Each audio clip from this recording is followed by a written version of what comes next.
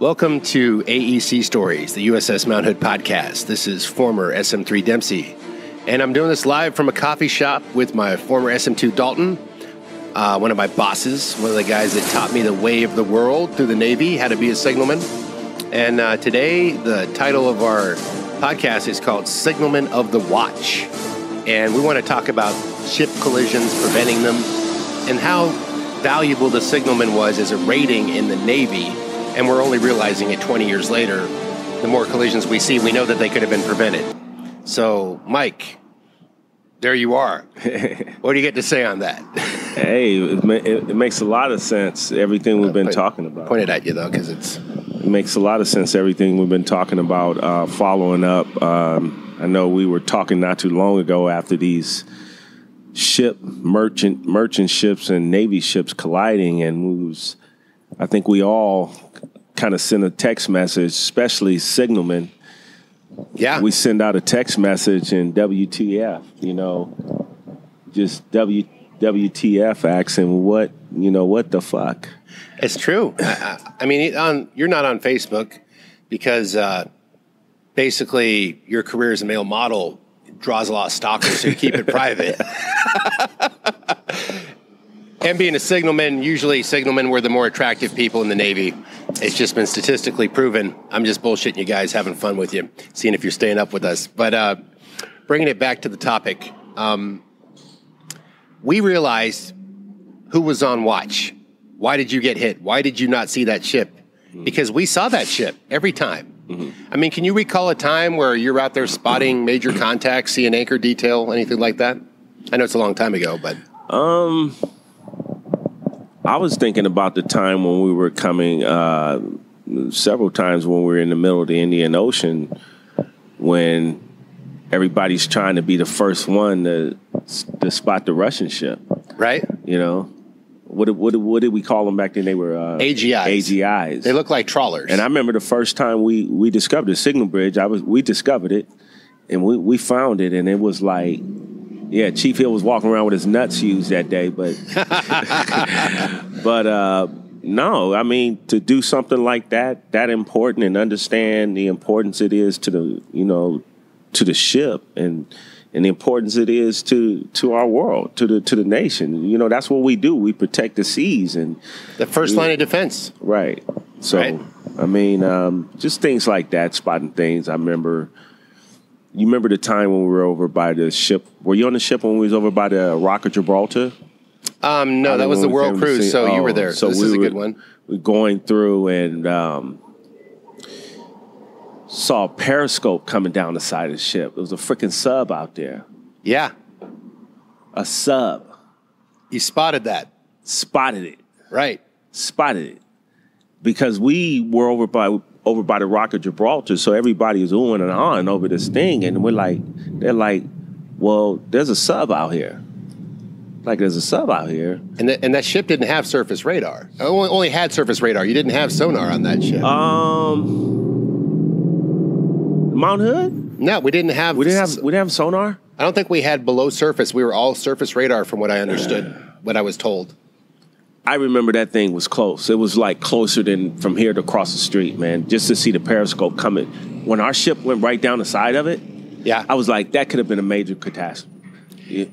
Yeah. A ship colliding with a submarine. Yeah, you spot it. We were the radar. I mean, you think a signalman and other signalmen that are listening to this and people that don't know why we're so prideful about what we did, you're a stud for everything that you prevented. But there's really no glory in it. But what you prevented is not in the news. Yeah. And it was not on the news 25, 30 years ago. No. And we didn't have a sonar, and we were spotting the damn submarines with our eyes because the signalman's watch standards were so high. And I was on the signalman board on Facebook. Another former signalman, mentioned having spotted periscopes as well. Yeah. And it tells you the standard of a signalman. It wasn't just our ship. I'm not taking all the glory. Right? Man, it's I mean, it's amazing. It was close enough to when I put it like this: when we used to do unrep, how close the ships were, it could have went down. It could have went right down the middle of it. It could have easily done that. Wow, that's close. Yeah. So looking at the submarine, I mean, that takes me back to when we were doing Ref Tray in San Diego. We were doing training exercises and war simulation and stuff. And basically, brought to you by Mustang. Nice mufflers. Thanks, buddy. Anyways, he needs to be seen. But anyways, there was a submarine that dragged a barge under the water and drowned the whole tugboat crew because the tow wire was hanging below. Well, not wire, but steel cabling. The sub was so powerful, it towed it under. So if you want to talk about the impact of a sub and a ship, it's probably even worse. It's like a huge torpedo hitting your ship. It's just not, full of explosives armed that way. But just think how the impact of that would have been if that hit the ship, huh? Yeah. One thing to have a cruiser, but a subsurface hit would be in a pretty bad part of the ship to get hit. Were you on the ship when the? I'm gonna put that back here because. Were you on the ship when the fighter jet was towing the like a little small missile behind it? Yeah, I think so. It was like 2 miles behind it. Yeah, I think so. On a cable. Yeah. And then freaking shot that sucker down. Yeah. Yeah, that was. It's impressive to see the technology. It's impressive. So you've seen. What we're talking about sounds subtle, but we're talking about the efficiency of a signalman, and people just thought, a bunch of flag dancers up there. Yeah. There's our cheerleaders. Yeah. Well, it's even, I always ask myself, it's even hard to spot ships at nighttime.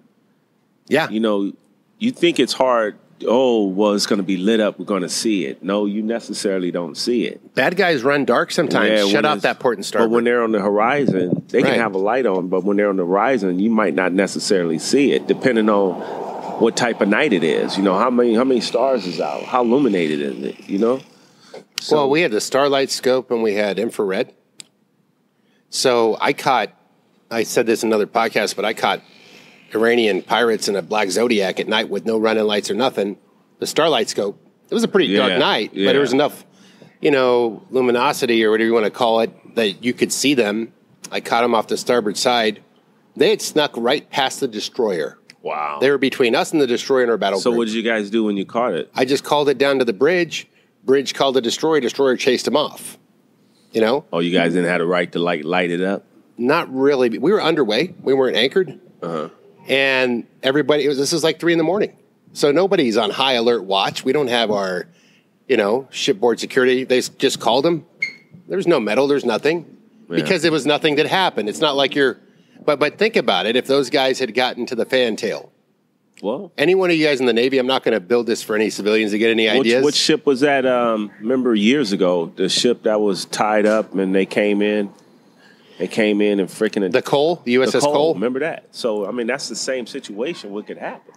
Right. Oh, put that at you, because once you're recording to be off, it'd be like over here. Yeah. But yeah, it's... Dick Marsenko, the guy that supposedly started SEAL Team 6, at least he's got a lot of books about it. I always found them entertaining to read. Mm-hmm. Rogue Warrior and stuff. I'm like, pretty inspirational, cool stuff. I like that kind of story. I believe a lot of it's real. I'm sure some of it was classified, but... He did a thing called Red Cell. And Red Cell, we had it while we were in the Navy. Remember they'd come raid the base like a Navy SEAL team would see if they could get past base security, and they would run security drills to make sure we were tight? Mm-hmm. So maybe something like that hadn't been running when the Cole got hit. But I know that they sent in a special group of Marines, a special type of guard that is totally badass. They sent them into embassies and stuff like that really set up a perimeter that keep away anything from coming in afterwards, after people died. Mm-hmm. And you got to be on high alert. You got to think about the value of that vessel, what it means, what it means to someone's psychology. Well, it's lives, period. The lives, period on there, man. Just look at all the lives that they just lost by that collision. That's more important than the boat. Yeah. But the boat it goes, the degree of importance is the life. And then on top of that, it took them at least a week to find all of the bodies up inside of there. The divers had to go in, right? Yeah.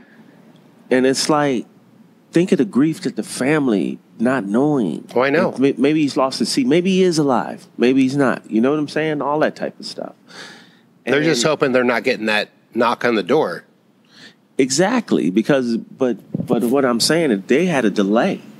They had a delay in theirs because they weren't found. They weren't found right away. But I'm saying, whereas the importance of communications, the importance of what they're supposed to do, the military originally had Signalman for a reason. Yeah. Because you wanted to cut costs, most likely is why they got rules like, well, what can we cut costs in the military? What can we shrink rates at? Ironically, we were one of the cheapest sources of manpower. Yeah. Because a lot of it, the algorithm of what we did ran in our I can head. understand that. Right? I can understand that. Right. I wouldn't doubt it because, I mean, we could be boats and mates if we wanted to. Right. Because we pretty much were, but we just were boats and mates in a small area. But we were the luxury boats and mates. Yeah. Yeah. But we were on watch all the time. That was our job. And we were looking to validate our luxury of sitting in the best view of the ship, having the 360 view, having that elite status. We had to validate it by showing effort and results. And we also looked for the signals because we had high standards. If you were not doing your watch, you were going to hear about it from every other signalman. It was like done. Or I don't, I would even understand if they would have just reduced it and just say we don't need this many signalmen on one ship if they felt that way. But I would still have at least one person. You could have two signalmen that are standing 12-hour watches with the bosun mate accompaniment. I mean, that kind of thing. I mean, but you need that sleep. I mean, we had 8 on, 8 off. Yeah. Not the 12 hours, man. That was a suck watch right there, man. Well, that's there's a lot of guys. Now, what they said, the Navy's suffering sleep deprivation. Mm-hmm. Okay, a guy that you're paying, I don't know, $25,000 a year or less, whatever the Navy pays the E1 through 3, maybe they're paying 35. Let's just say they're paying a guy $35,000 a year to be a signalman. Mm-hmm. Is that there's how many ships? 400 ships. There's your number right there, right? So 35 times 100 is 350,000 times 4, 12, 5, 14. Let's just say 1.4 million a year in salaries, right? Mm-hmm. Compared to how much did the damage of that ship cost, right? Exactly. Right? And that's just one guy. You get to double it and maybe triple it for the size of your signal team. Mm-hmm. But that's if you had one guy conducting it, raising the standards, training the bosun's mate of the watch, overseeing the quartermasters, making sure they were up to that one guy. Mm-hmm. Like a signalman chief on every ship. But see, also a lot of signalmen served as master-at-arms, so they had dual jobs. I did too. So we all did. Is the master-at-arms still there? I think master-at-arms is still there. But we had, let's see how many signalmen we had on our crew, because that tells you how many lookouts we had. We always had 2 to a watch. And in the daytime, we were about 6 to 8 deep, right? There was you, Hill, Muter, Chief, Stroud, Farnham, me, and Primka. That's about 8 deep. Yeah, it was 8 deep. So we could run 3 watches easy, and everybody's getting enough rest. Yeah. And someone can be fighting a fire and, working on the flight deck like I did for a while. Yeah, that was it, because every couple of days you get that midnight watch, or the one where you had to get up at 4 in the morning. Ugh. Oh, I hated that motherfucker. Yeah. I didn't really like I think my worst one was a midnight watch, because then you try to get some sleep right before you got to go on and shit. You can't go to sleep and you got to get up. Because you want to watch the movie. Right. You want to watch the movie. Everybody hanging out. Then you go to sleep, and then next thing you do, zipping your curtains over. Yeah. Hey, Leonard, it's time to get up, man. Yeah, pulling them curtains out of your little metal box you're sleeping in. It's and was it a heavy night of drinking the previous? Is he still hungover? I mean, we're keeping this candid and just couple real ass signalmen here. We're not even trying to. This isn't my. I want to talk to the Secretary of the Navy, and I'd like to share my knowledge and all of my other signalmen's knowledge and help design a training program, because what's my motivation? It's not to become a billionaire off the idea and be the next Blackwater. I know I have the knowledge, and I know the people have the knowledge. I want the safety of my country to be number one. Right. If I can benefit some retired signalmen, great. But I'm just asking the question that everybody. I know somebody else is saying why not. Well, legally, I don't work, but I would just be glad to consult and give it to my fellow shipmates and fellow signalmen. And I can't work a 40-hour week. There's no way. I can show up for one or two things. I could give you my layout and hand it off to you and the right people, and it would be running. I want to feel that people that have the same standards as me are handing down those same standards to the next generation. You know what I mean? Yeah. Because I want these young people to be on watch like we were, because now we're over in the birthing of life. We're over sitting here in the States. We're going to the beach. We're hanging out with our wife. Who's looking out for threats off the shore right now? Yeah. Some computer? The TR-1000? Stay looking at, man. It's crazy. I mean, who's looking out? Yeah. When you get rid of that human watch, there's an old saying, Mike, the price of freedom is eternal vigilance. Thomas Jefferson. That's a good quote, what you just said. It actually would be for me, myself, to actually go on the newest ship that they have out right now and take a look at the technology compared to when my last ship I was ever on was a Mount Hood. Yeah. So I have a lot of questions. I'm sure I would be impressed with some of the technology. I would be like, wow, this is going to laser go inside of the OS room. Inside of the OS room. CIC. That would be pretty cool to go in now versus what it used to look like. Now it probably just looks like a bunch of supercomputers. Yeah. But, because we could just look at technology as civilians, what we have access to. Right. They probably had access to some of it first, not what we have today, but 10 years ago, whatever. When we were in the Navy, they were probably 4, 5, 6 years ahead. Yeah. But I think, signalmen are generally pretty smart people. I mean, you had to be pretty sharp. Mm-hmm. There wasn't a lot of stupid signalmen that I met.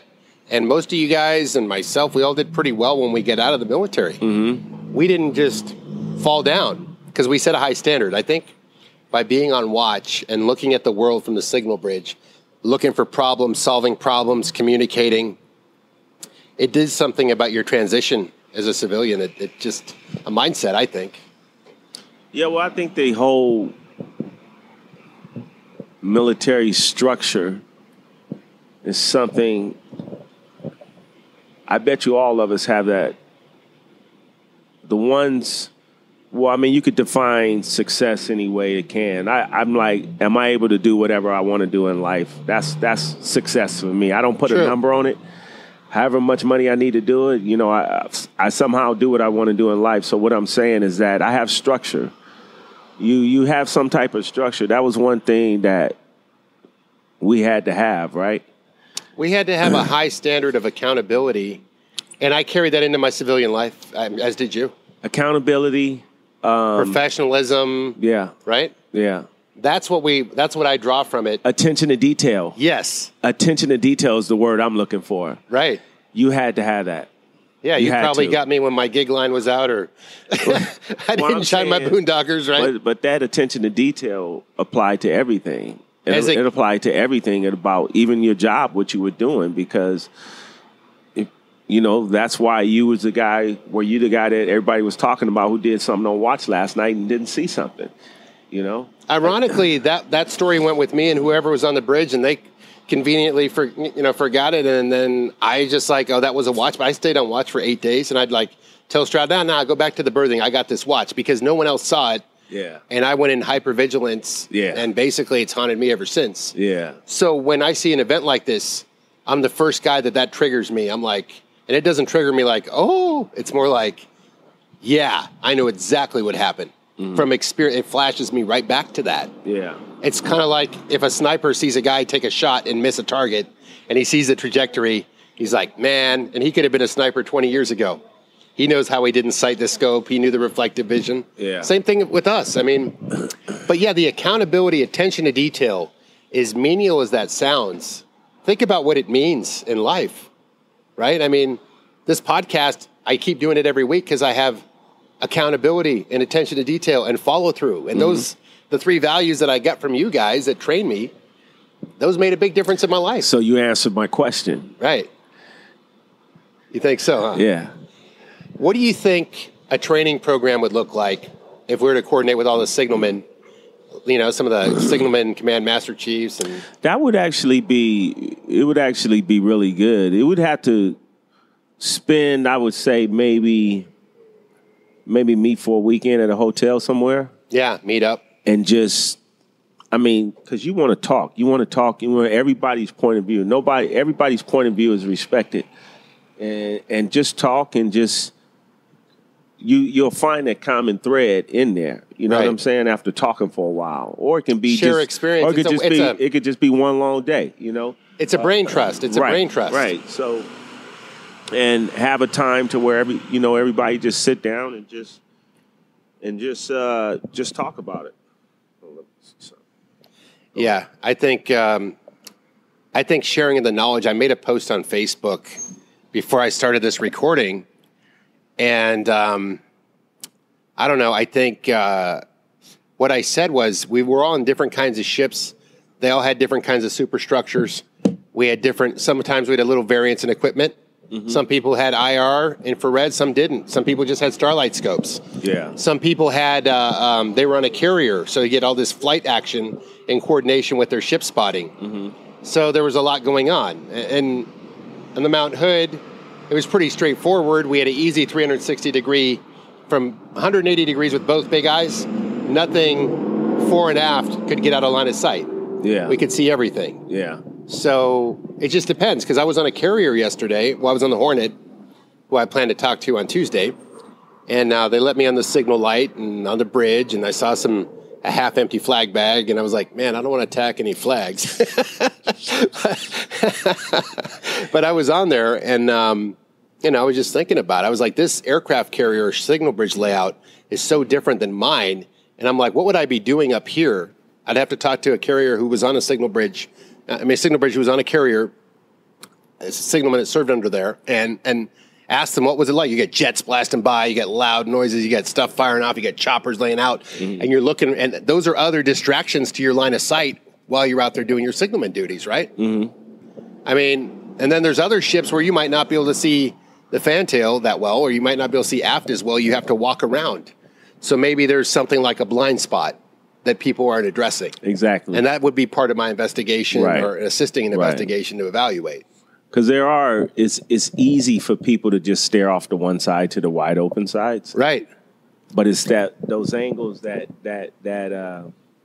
like that 10 degree. Yeah. That 10 degree starboard, or maybe in between 5 and it's just up in there where there's stuff that's obstructing, not as a clear view. Or the sun is facing towards you where you're looking at. That's right. You can hide behind that sun. You can hide behind that sunlight. That takes a good eye. That takes a good eye to look through that. Well, our standard of watch was we had to have 20/20 vision. You remember?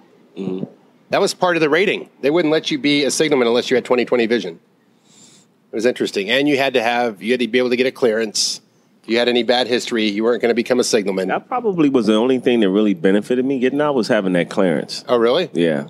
Because it allowed for me I was able to put that down on when I was applying for jobs. And job application? It didn't have to take that minimum wage, you know what I'm saying? Yeah. I'm sure that helped out. So after serving 7 years in the military. Man, you were only 13 years away from retirement. I know.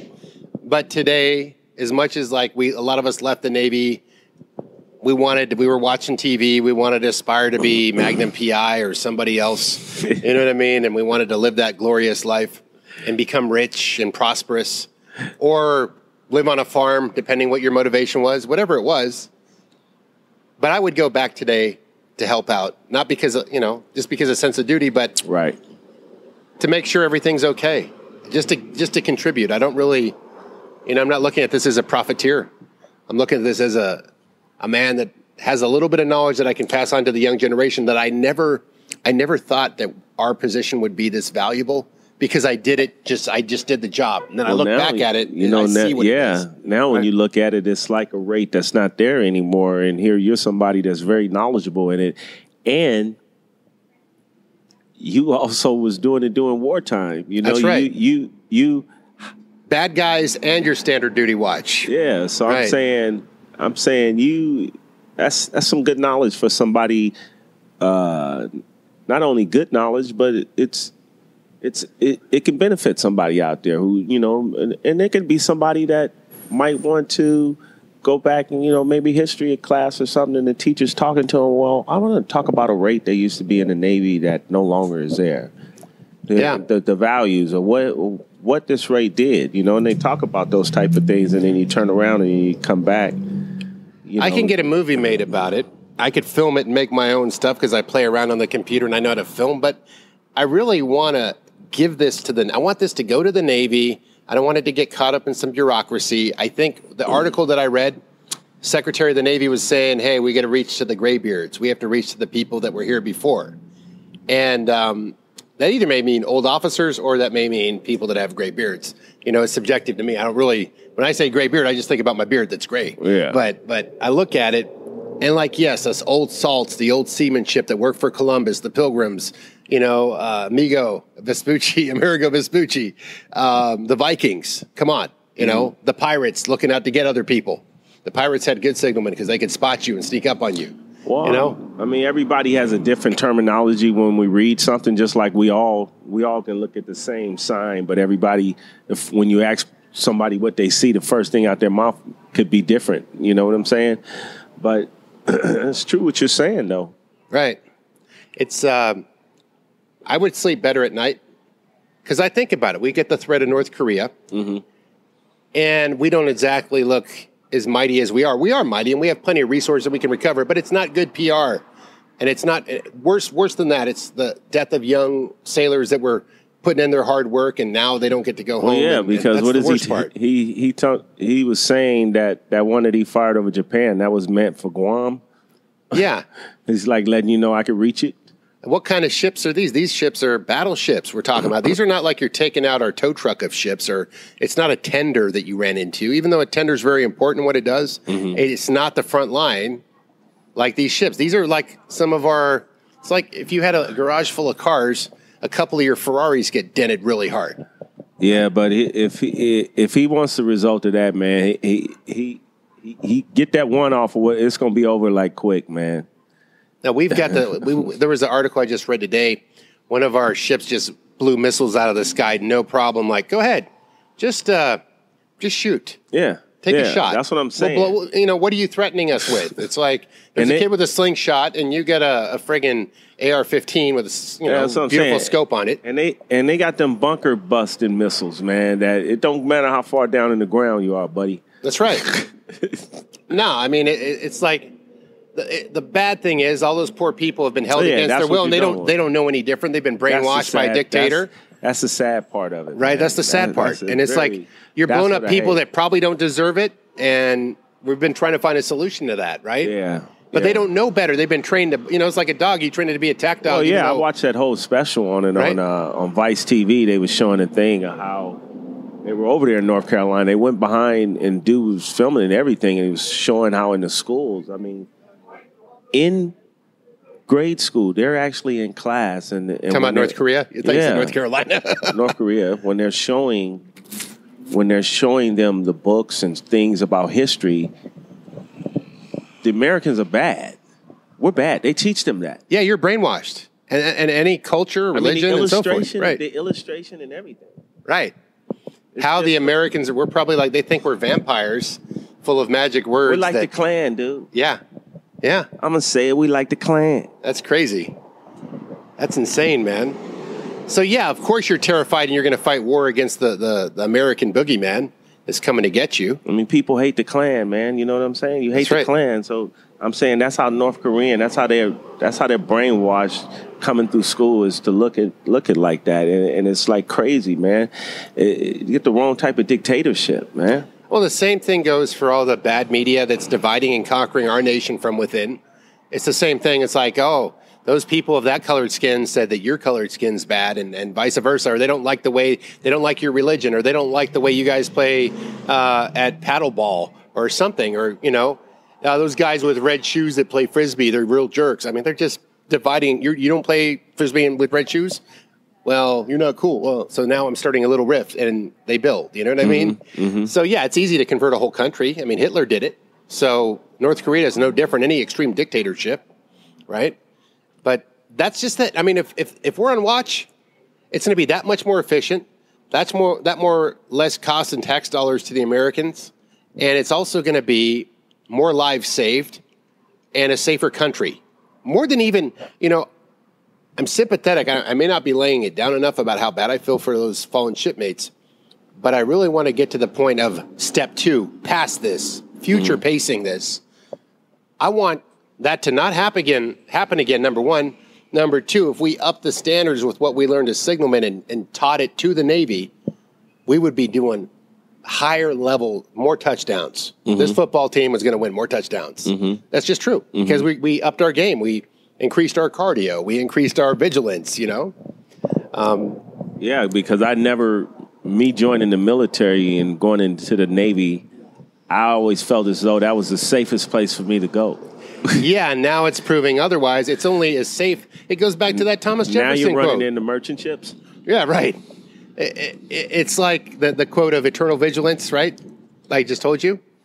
And that's really life. If you drop if you drop your watch in life, people will sneak up on you, con you, rob you. Yeah. It's the same in real world as it is on the signal bridge. Oh, yeah. It's a small little metaphor. I guess it's just like you would never expect a ship. I know some military planes, jets go down, they crash, exercises, collide, and it happens. Yeah. Those things happen, I understand, but I still never even imagine a ship. Things like that happening to a ship. Getting hit by the tanker. I mean, even the USS Cole having a freaking, one of the small craft come up on the side and do what they did. When I think military, I think of security. But you got to think that realistically, we need to train people, even if it annoys them, because we were annoyed when we were taught, everyone was on your ass. Hey, dude, you didn't shine your belt buckle. You didn't do the bright work. That attention to detail was the difference between when you were on watch that night, when you were scanning the horizon, you saw that light, you saw that stack. You didn't go, I'll look at it when it gets a little bigger.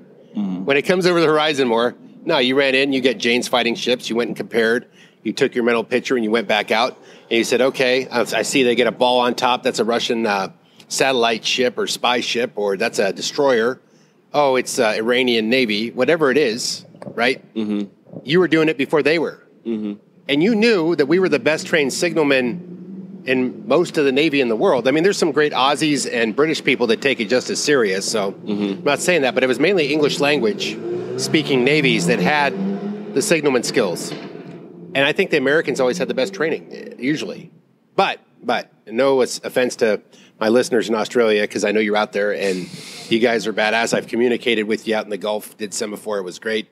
You're on point. So, They understood your semaphore? They did. They had an accent on theirs. They're like, why does he keep sending dude?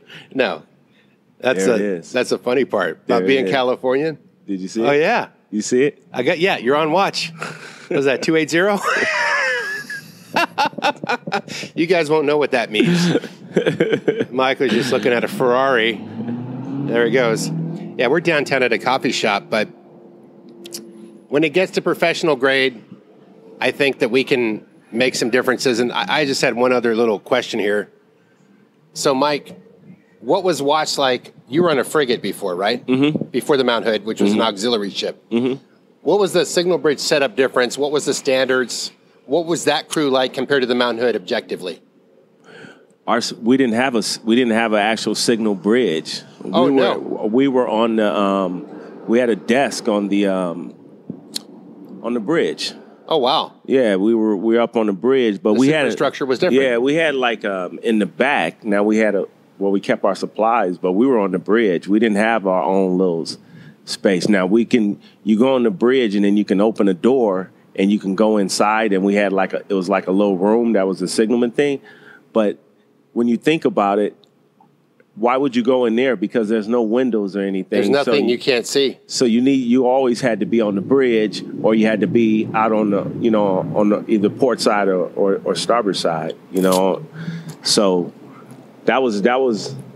So coming to the Mount Hood, we had the luxury condo up there. Yeah. We had one of the nicest signal bridges in the Navy. Yeah, we had that big. You had view all the way. I think view all the way around, except in the middle, right? Wasn't in the middle. We couldn't see. Well, we could see behind us because we had aft windows, so we could see fore and aft, 180 degrees. Probably, maybe, I would say, 180. I thought, was our glass straight across? It was straight across, and then we had two. It wasn't a stack in front. Well, it was a stack behind us. Yeah, but you could still see straight back to the fantail. There might have been one 5 degrees that was like you just had to walk out and peer your head over. Yeah, we had to walk out and kind of look around. You had that one dead spot, but that's why I'm not being presumptive when I say we'll help train your signalmen. We'll help get signalmen back because I don't know. I just asked you and you just answered my question. What was your signal bridge like on before you get to the Mount Hood? They weren't all the same. And like I said, the carrier would be different too. Yeah, the carrier would be much different. I've been on a destroyer before. Destroyer. What was the signal bridge like there? It was better than it had an actual signal bridge, kind of similar to the Mount Hood, but smaller. But they did have an actual signal bridge. It was like a 360 view signal bridge? Yeah, they had the windows around all the way around, windows around the box? But smaller. Okay. Smaller, but phone booth with windows everywhere. You think about it, man, when you go on these ships, and it's like, man, because I was on the Kurtz. The Kurtz was a brand new ship, so when I went on that destroyer, I was like, man, this old vintage, everything looks old and this and that. But then I went on the New Jersey signal bridge too, because the New Jersey was stationed in Long Beach when they brought it back in. Right. It was over there in Long Beach, so we went over there on the ship, man. And you talking about a damn ship. Yeah. Beautiful ship. Well, as I'm talking to you, I'm going to look on here and give a shout out to a couple guys. Okay. And we will be here, Signalman the Watch, give us your feedback, kind of sharing our thoughts on how we can prevent more shipwrecks and the value of our job. And some of it may not have been pushed as hard, but it's all legitimate as far as, I'm concerned. So I'm talking with this one gentleman, Jerry Gennett. Hey, just want to say thanks for talking to me on Facebook. And what's up to Randy Fields? You guys are all signalmen on the Signalman group. Kevin Lewis, how are you doing? John Hurtado. Hope you're enjoying the podcast. Hope you listen. I'd be glad to have any of you other signalmen on. Share your sea stories, how you prevented wrecks, and how we can help keep the Navy safer. And, hey, enjoy Labor Day, everybody, and thanks for being on, Mike. Thank you. I really enjoyed it, and please keep me updated on the feedback. It'd be great to hear somebody else's point of view or whatever they want to say, or for sure, and expand on it. And you can follow us on Facebook at AEC Stories. Subscribe to the podcast on AEC Stories, AECstories.podbean.com. And we're also on iTunes. Just look up for AEC Stories, the USS Mount Hood podcast. We plan on expanding. I'm going to add a few more ships. I'm open to interviewing anyone from any other ship. And if you get a good sea story, feel free to email me on the Facebook page or hit me up on Instagram under the USS Mount Hood AE29. And thank you for listening, and have a good one.